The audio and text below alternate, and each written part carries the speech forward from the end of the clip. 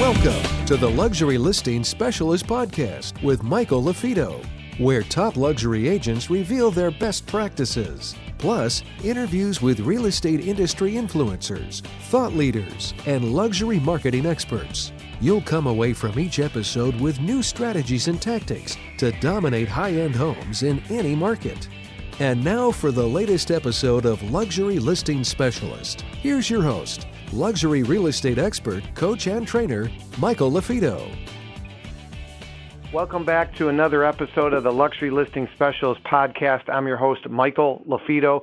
You're in the right place if you're a team leader, a broker owner, you're looking to strengthen your luxury division, you're looking to break into luxury, you are in the right place. As always, if you have any questions or comments or suggestions, perhaps potential guests, shoot us an email, support@marketingluxurygroup.com, support@marketingluxurygroup. And previous episodes, we're getting some really good feedback on some previous episodes, so feel free to chime in and let us know what your favorite episode was. And if you do get value, please leave us a review on iTunes or Stitcher. Michael LaFido here. Let's get right into today's guest. Jennifer Berman here. Jennifer and I formally first met at a Luxury Connect, an Inman event going back, I believe it was 2016. I sat at your roundtable, and both you and Chris did an amazing job, and we kind of struck up a friendship from then, and I see you at all these big events, and you guys are doing some amazing things. So I really appreciate you taking the time to share some insightful information with our audience today. And Michael, that's not where we met. We met at a Christie's event many, many years ago. You know what? We did meet at you know what? Was it Christie's Chicago or was it Christie's in, was it D.C.? Oh, I don't remember what state. You guys, I've been an international speaker and all over the world for so long. You're all over. I don't know what state or but where you remembered Christie's. You're absolutely right. Well, I brought the Luxury Connect with Brad Inman here to Beverly Hills. So that was kind of my brainchild in New York. I've opened up and hosted and moderated for Brad since he started back in the 90s, in the mid 90s. So, the luxury here in Beverly Hills, I ran the Hilton and Highland, which Rick Hilton, Paris Hilton's dad, and Jeff Highland, they founded Christie's International Real Estate.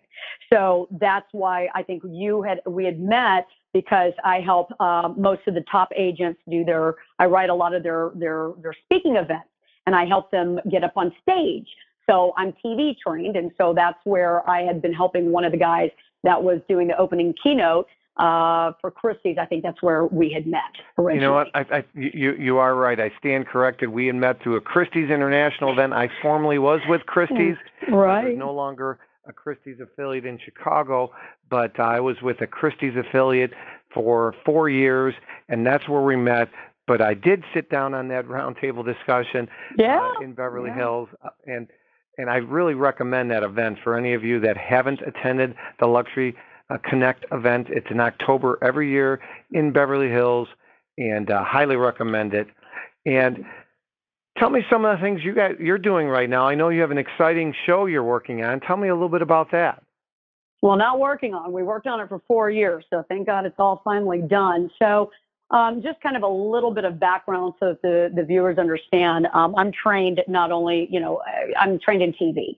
So a lot of the kids when $1 Million Listing first started, those are my best friends, Madison Hildebrand and Chad Rogers. And then Chad, when he got off, I was supposed to start and be on $1 Million Listing when Chad got on, which was like 2006. But that was the first time I had cancer. I'm a 3-time cancer survivor. So I couldn't be on the show with him. And then that's what opened up the door for Josh Altman to be able to come on. And so, I'm very proud and privileged to say, Josh and Matt are like my little brothers. I call all of them my kids because I just love them, so much. And it's been cool to watch their careers all grow, from the access to the show, from their $1 Million Listing opened up in San Fran, Miami, and then obviously, as you guys know, New York. So I've helped some of the guys from the show during the years, walk them through the TV stuff.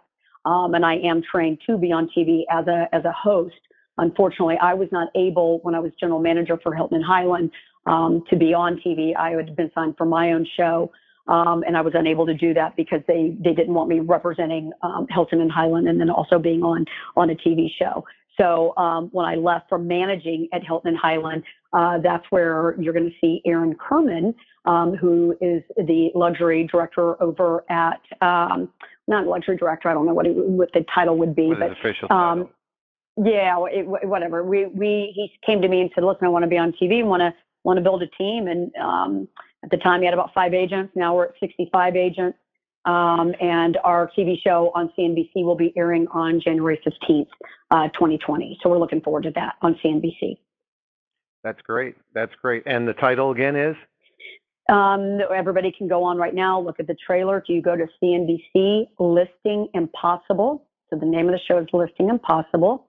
You'll see the bio, and then boom, you'll see everything what we're doing. So we're very excited about that. That's a great title, by the way, Listing Impossible.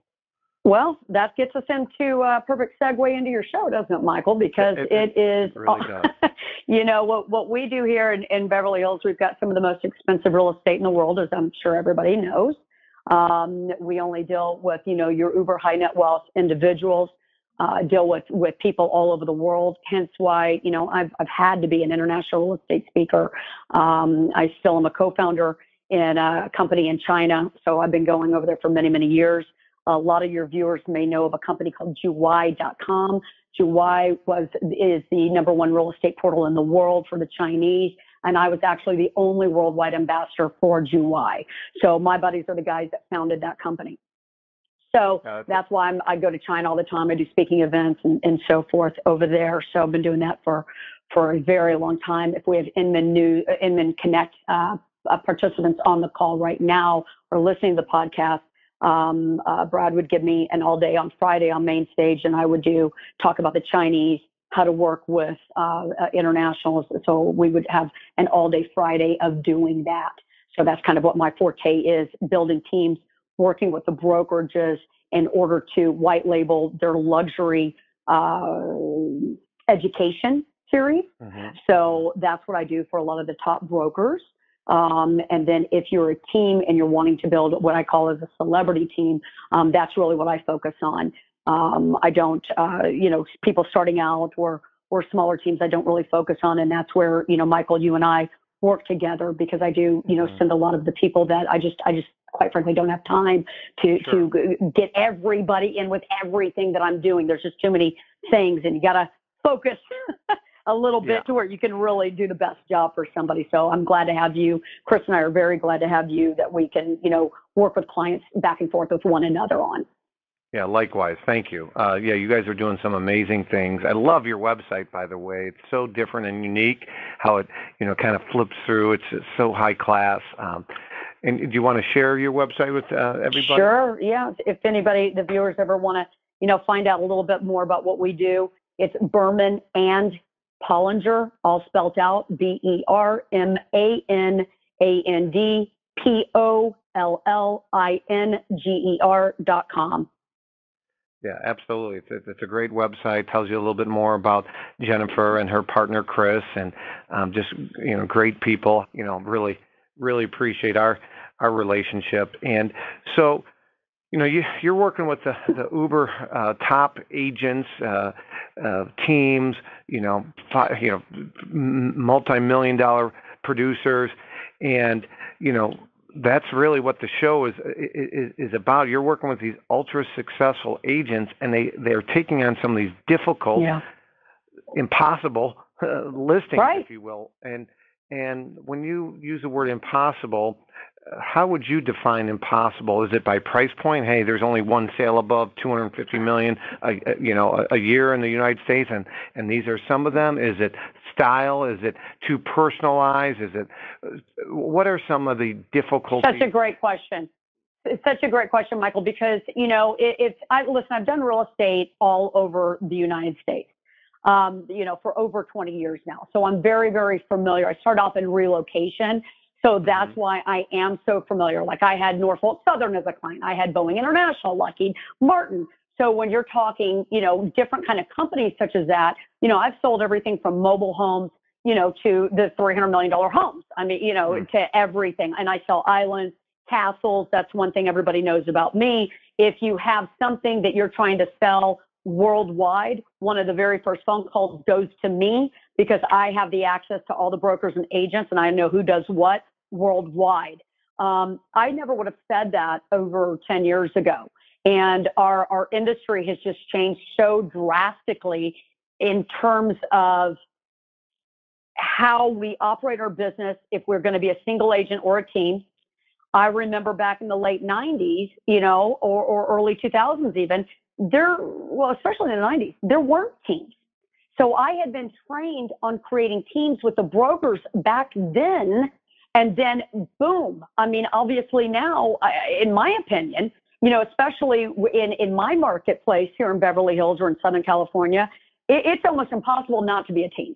And if you're not a team, then I'm telling you right now, the agents within the brokerages definitely partner up, although not officially as an LLC or in an official business capacity, but they definitely partner up with other agents in order to deal with the changes of our clients now. So to answer your question on an impossible listing, it is not only the price of the home, it's the attitude of the sellers.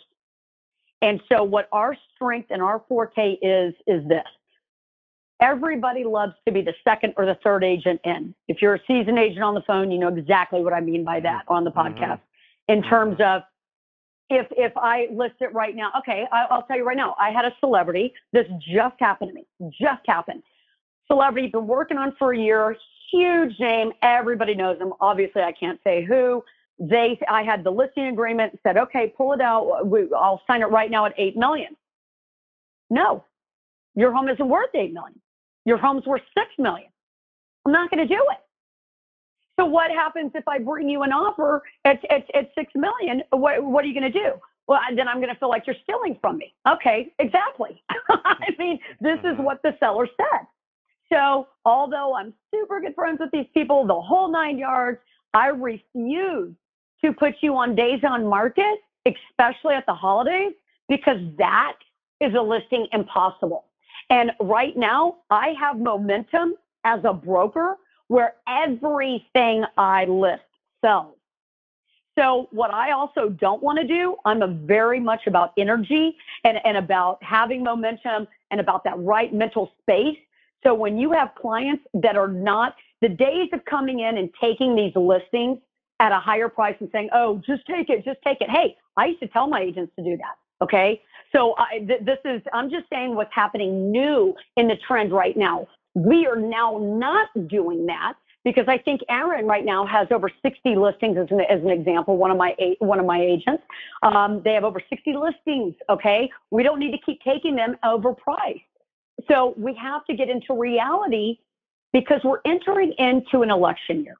Now, when you Google election year and if the market slows down or if it stays okay, you're going to get all kinds of different information on this one. This is very interesting to me. And I'm going to tell you why, Michael. I feel that on an election year, it doesn't matter who the candidate is. I'm not getting into that at all whatsoever. Sure. It's not the point at all. The point is this. It is an unknown in the market financially. So on my luxury speaking clients, do they not have the money to purchase? No, that's not what it is. Are they going to wait and see if they can get a better deal on days on market? You better believe it. So what have we seen over the past 12 months? We have seen the prices in our luxury market not declining. Now, I'm not trying to get up and say something like that, but let me give an example. This year in 2019, when we were selling homes, I can tell you anywhere in Southern California, not just in Beverly Hills, it's anywhere in Southern California because we go all the way down the coast. If I had $1 for every conversation I had with a seller and saying, I could have gotten you $1 million a year before, and I can't now. And that is the reality. And one thing, listen, you guys on this podcast may know 1,000 things. I don't. I know about 3 things. But those three things I know really, really well. And one of those things that I know is that what you're going to sell the home for and probably how long it's going to take to sell the home. Don't ask me why. Just got that intuition, whatever it is. I'm pretty darn spot on that. It's just a strength I've always had. And that is one thing I've told my clients. I can and you never tell somebody what the price exactly what the home is going to sell for. So I don't recommend that at home. That's not what I'm saying. We don't have crystal balls. This is a strength that I have in knowing the different marketplaces and the individual homes.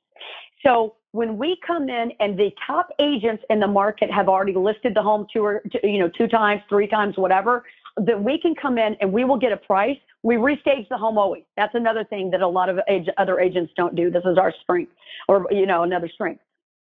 We can go in and let's say the home is staged. I will restage that home. I don't care if you've already spent the money on it. I'm going to restage it, because if it isn't the right feel for that home, you're not going to sell it. It's all about the initial presentation of the buyer walking in and feeling like it's that home, their home. So you've got to depersonalize these luxury homes. Just because it's been professionally decorated does not mean that's going to reach out to all of the buyers. And so you have to be really strong in how you come across and do the staging. There would never be a home in the luxury market that I would not stage. I'll tell you that hands down.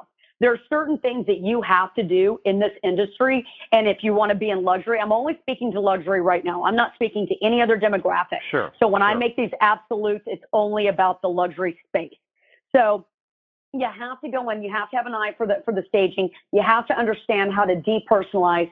You have to make sure that you're doing the right things for yourself as a business in terms of, do I have the proper numbers behind me? If I'm a new luxury agent, and I love this, I get this question for 20 years in Beverly Hills, or not question, statement. Well, I got my real estate license. My aunt has her $13 million home. She's giving it to me. Yeah, right. Give me a break. Let's see how many times that goes through, and let's see how you're going to sell it. I love everybody getting into our industry thinking that we're going to put some donuts out at an open house. And unfortunately, this is the problem that $1 Million Listing did to our industry, even though I'm behind the scenes with a lot of that. It's that putting out all the donuts or whatever, just doing an open house. No, that's not what sells a home. So you have to make sure for yourself that there's numbers behind you. If you're a new luxury agent, the biggest tip I would say to you, find your top luxury agent that has the numbers behind them. Ask them if you have a listing presentation to go with you, and split it 50-50 with them. Great advice. Now, great advice. I'm telling you right now, I had people commit Harry yelling at me, people that have been in the industry 40 years. Guess what, booby? It isn't the same deal as it was 5 years ago. You want to play with the big dogs? You want to be in the luxury space? You got to have the street cred behind you. And honey, I'll take 50% of something all day long than 100% of zero. That's my opinion. Great point. So, 100% of nothing is nothing. That's it. And you can't go in if you've not been in our industry. No, it is not easy to do that. And the sellers expect for you to have the numbers behind you. And if you don't know how to stay strong and your seller comes to you and says, I'm going to do 8 million, sign right now, a new agent's going to lay down all day long and think, oh my God, I'm going to sell this home for 7. May not be worth 8, but I'll get 7. No, you won't. So just know what the reality of the situation, what you can go in, what you're trying to do. In addition to that, you've got to be found when they Google you. If I Google you and you're using some ABC website from the broker, you're not up in business. So as a new agent getting into luxury, you're going to mostly deal with buyers. And to be honest with you, in the luxury market right now, and I'll tell you right now what's happening, is there are so many of our listings. We've got 2, 3, 4. One of our listings has 7 different brokerages on the listing. Yeah, and we see that a lot more, Jennifer, in your market, in New York, maybe some of the, Florida, but we don't see that in a lot of the major pockets in the U.S., i.e. Chicago. You don't see multiple brokerages. Wait, that's my answer. In doing for decades in the real estate industry, let me tell you, if everybody doesn't know really how things go down, you watch what London does, London market flows over into New York. New York market, whether it goes up or down, flows into LA. LA market then goes into the rest of the United States of America. So then commercial real estate follows about 2 years behind that when you're talking about numbers and ups and downs and ebbs and flows. When in New York, we had to do that here because we are a global community now. So when you're having sellers that this $100 million home is their fifth home in the world, they are expecting different things. What is scary to us is at the higher end in the luxury, we are having to really negotiate our commissions. And so when you negotiate your commissions down on the listing side and you've got 3 brokers on it, and you have one broker that comes in with a buyer and makes more money than all of you because he brought in the buyer, these are things that we weren't saying years and years ago. Mm-hmm. I've had it happen to me a couple of times, and it's interesting to watch. Let me tell you. Hey there, it's Michael LaFido. Thanks again for listening to our podcast. If you are interested in signing up for our Luxury Listing Specialist certification, or if you want additional information on how you can dominate selling higher-end homes in your marketplace, make sure you go to luxurylistingspecialist.com. Without going into details, let's give an example. Let's just say, you got 123 Rodeo Drive, and you're one of 3 listing agents on the property. Do all 3 get paid when it sells, or no? Do you only get paid if you're responsible for bringing the buyer or the buyer's agent? No, not at all. So if the property sells, it's like a regular listing. We just split it 3 different ways. Okay. So we all get paid. So you could have had one agent on there that didn't do anything, never did a showing, never did anything, didn't do in marketing. Because he's on that listing agreement, he's getting paid just as much as you. So It's split 3 ways. Period. That's the way that it goes. The buyer agent. That doesn't sit very well with people that, if you ever done a college research project or whatever, and one person carried their weight and others didn't. Yeah. Have you ever been on a situation where you felt you worked your tail off and you were present and energetic and nobody else carried their weight? No, not really, because everybody brings different strengths. And I'll tell you why. When you're at that level and the seller is asking for different brokerages, where you're talking up above 20 million. I mean, come on, we're not going to do this on 5 million. I wouldn't waste my time on something like that. Right. You're talking the higher number one listing. So I don't know. I mean, it's sometimes luxury to me is anything above 5 million. So if I do something and I'll do it with one of let's say somebody throws me a $4 million listing. Well, then also another agent on it, and I'll do the negotiations, but I'm sure as hell never going to be driving out to that house, doing open houses or doing anything like that. I'll pay for the marketing, but I'm not going to be doing the day-to-day stuff. So I'll split that with another agent in my office, 50-50. They'll do all the work on it, but then when it comes down to negotiations, boom, then that's when I get involved, and then we take it from there. Okay. I'm going to get it closed. So that's worth it to split 50-50 with me. Now, on the very high-end luxury, the point that I was trying to make earlier that I didn't make is that when you have a global seller and you have a global community now, they are expecting different things from you, and not one agent can give you everything that you need on a $50 million transaction or a $20 million property. So there could be some things that I could bring Michael, you on, and you're better at staging than I am, but then I come in and I may be better at doing the negotiations and those day-to-day conversations with the seller than you. And so we really work very well together, and any of our shared listings up in our area in Beverly Hills, we all know each other here. This is a very, very small community.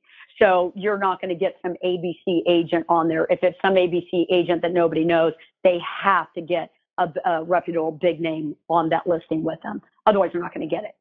So that's just kind of how it works. And then also, you have to really understand, what do I need to do to stage? What is my book of business that I can contact all these people around the world to get more buyers in to see this property? And then, the last thing is where is my marketing going? The people that are doing these large transactions in Southern California, they are with brokerages that have a global reach in their marketing through their broker.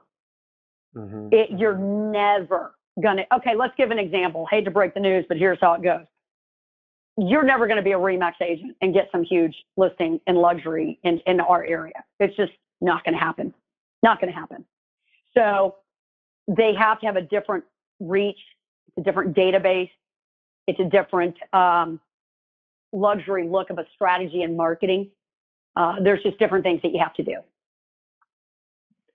So a couple questions that come to mind. And first off, I completely agree with you. I love how you're talking about global connections, international, additional exposure. You talked about staging and positioning. You talked about, sometimes it's better to be the second or third agent. There's an old adage, you want to be the firstborn, the second wife, and the third real estate agent in real estate. That's an old saying there. But talk to me about, in your experience, and again, this doesn't have to be,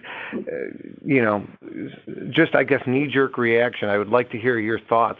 Based on your $5 million plus experience, what percent of the time first off, is dual agency allowed in California? Yes, it is.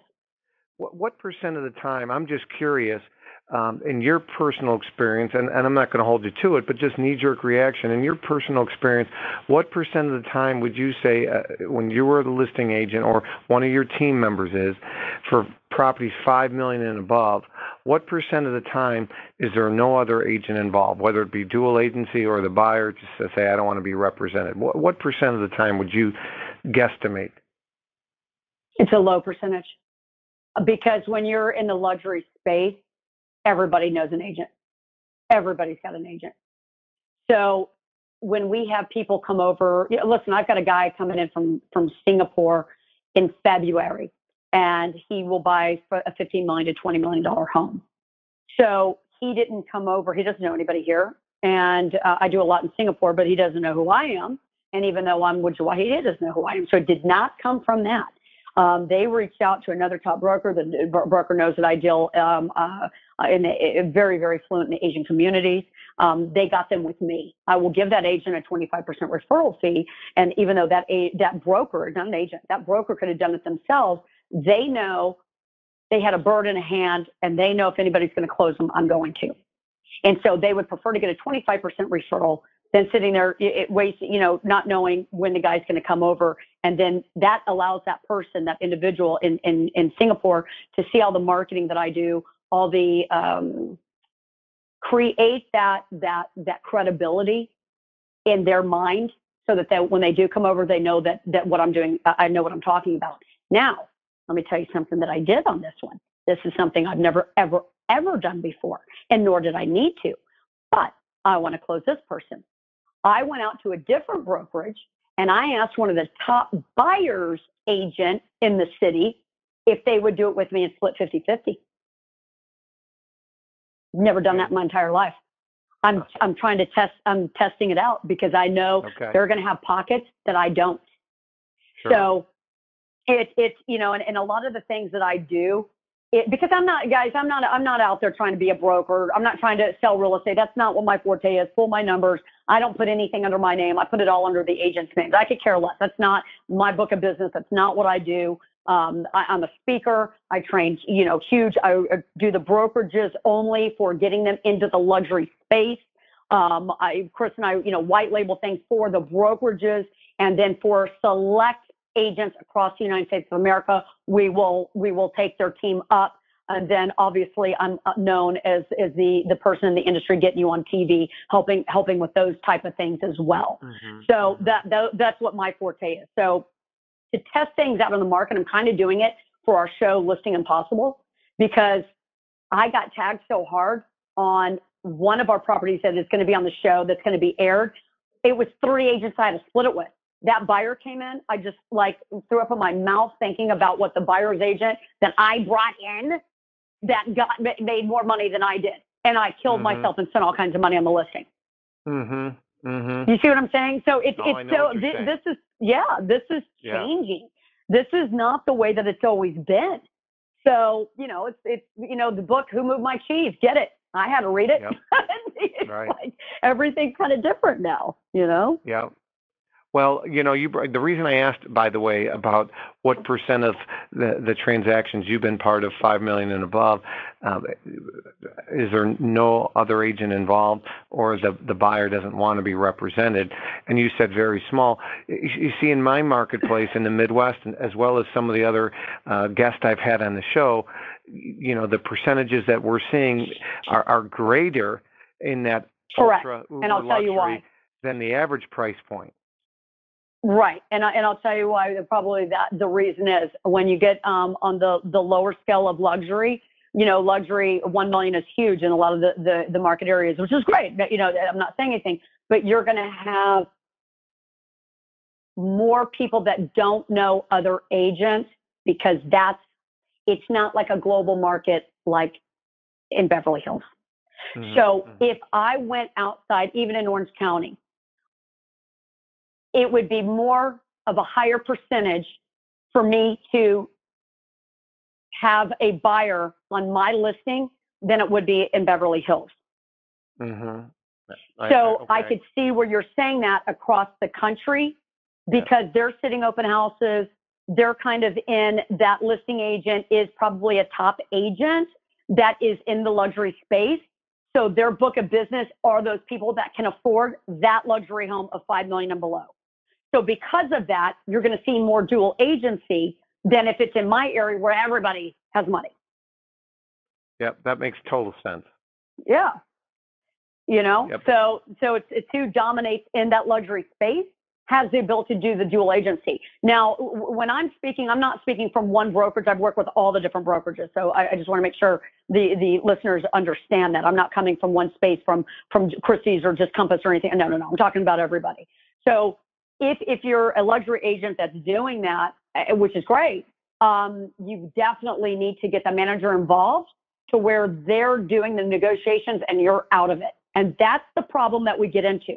Because I know firsthand that there are people in different luxury markets across the country that are saying, oh, well, I'll just wait and not take your offer. I'm going to work my own offer. No.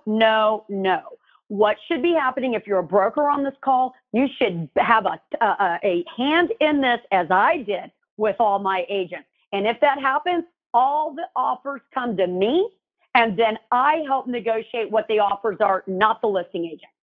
Mm-hmm. Mm-hmm. It's unethical because they'll double in their own. Yeah. And that's not right. Yep. And then what they do is they take down their commission split. Let's just give an arbitrary number. Let's say it was a 5% on MLS. Well, then if the agent comes in, they'll put in the listing agreement. Well, I'll take it at 4 if I have my own buyer. Well, that's not cool. That's not right. That's why we have the problem in the industry that we do, because nobody is having a hold on this and watching this in the luxury space. You can't do that. Yep. No, you can't. And that's part of the reason that we're seeing, at the NAR conference, as you know, in the fall in 2019, they're coming up with the new pocket listing rules because of this. That's right. Well, that's why I love some of these new companies that are coming out like Proppy, that are the smart contracts. And you're not able to do that anymore because everybody sees the offers that come up. And now there's a risk management. Those of us that are brokers that have agents working on us, we can see what's going on. You can't do that with SkyFlow. Right. Okay. Right. You can't do that. So it's hard as a manager or a broker. I'm sure there's people scratching their heads saying, well, how the heck do you do this? Because you got to be active, man. You got to know as a broker what your agents are doing. What's the word on the street? Is another agent from another brokerage throwing your agent on our bus because they're notorious in the area for doing that? Come on. You know that across the country that you got people doing that. That's not a fiduciary responsibility. It's not right. No, you're absolutely right. And then I think it's up to the office to nip that in the bud. That's my opinion. Throwing it out there. Yeah. No, I think that's great. I would agree with you. What, out of curiosity, last question I have for you, and then I want to have you wrap things up in regards to a couple things. But first question, or last question, I guess I have for you would be on the luxury side of things. Do you see in your marketplace, or based on you have your fingers in different markets with different brands, do you see, unfortunately, agents compete in the various market by being the cheaper agent or commission dropping to get listings in that uber luxury space, or do you not see that as much in your marketplace? No, because when it's listen, the sellers are going to try and take everything from us in the story, and so they'll take you. I mean, it's insane. They'll take you down for $1, and you're selling a $200 million home. Welcome. That's the way that it is. It's a game to them. It's not about the money. It's a game to them. Again, it's more of the street cred, the numbers you have behind you, and what your success rate is to sell the property. Mm-hmm. So if that agent comes in and he's always undercutting on the commissions, I guarantee you they have more of a team, and they're not even making their overhead. So they're working there. And trust me, I know a lot of agents that do those things, and it only hurts them in the end. Yep. So now they're trying to revamp that and redo that. It hurts them, but don't you think it also hurts the consumer, the seller? Because if an agent has a small profit window, they're going to invest less time and energy and marketing dollars to get the property sold. Well, and then I'll leave your listeners with this. One of my greatest taglines, if something like that happens, say, hey, listen, if it's between me and that person, and I know what they're doing on the commission split, if there's two things. Obviously, we know that the old saying, if they can't even fight for their own money, why in the heck do you think that they're going to fight for every dollar for you? Number one. Number two, you want them to list higher than what I'm telling you what the home is going to go for and not waste your days on the market? I'm not going to do that to you personally. But hey, listen, Mr. Seller, if you want to go, Mr. and Mrs. Seller, if you want to go ahead and build that agent's career because they're going to build their portfolio because of your high dollar listing, knock yourself out. When it doesn't sell, and then give me a call then, because I'm going to sell it and I'll be right on what it is. And I'll bet you $100. That's it. Love it. It's true. Love it. Well, and another one I love to do, if you know that busy agent that's in the marketplace that's trying to undercut their thing, all right, Mr. and Mrs. Seller, let's sit. I'm at the listing presentation. Let's do it right now. Let's see if you can get the person on the phone. Call them. See how many times it goes to voicemail. Hey, you want to work with somebody like that and to build their portfolio and build their business? Then that's what you do. You want somebody who's going to work hard, pick up the phone and talk to you and get your home sold, then let's rock and roll. Yep. I like it. I love your philosophy. I love what you and Chris are doing. Again, one more time for anybody that wants the website, it's Berman and Pollinger, right? Pollinger, POLLINGER.com. Pollinger. If you just do Jennifer Berman, Google me, Jennifer Berman plus real estate, you got me. Awesome. Listing Impossible. Check it out. January, you said 15th? I did. January 15th. Check it out. What a great title. CNBC. Yep. Looking forward to seeing that. You've been working on that for 4 years. The sales cycle for high-end and luxury homes in most markets is very long. You build relationships. It takes a long time. Jennifer has been working on this for 4 years. It doesn't happen like you see it on $1 Million Agents where they get the big property, they get multiple bids, and it sells overnight. These things take time. Jennifer, thank you so much for your time. You're welcome. Thank you so much, Michael, for having me. I appreciate your passion, your commitment to raising the bar in the industry. It is needed. Love what you and Chris are doing. Keep raising the bar. And again, if you guys have any questions about today's episode or previous episodes or questions whatsoever, go ahead and shoot us an email, support@marketingluxurygroup.com, support@marketingluxurygroup. Take a look. We got some great new swag we just released. Check it out, luxuryspecialsgear.com. Keep raising the bar in real estate and make 2020 your best year ever. My name is Michael LaFido. Go make somebody's day. Take care.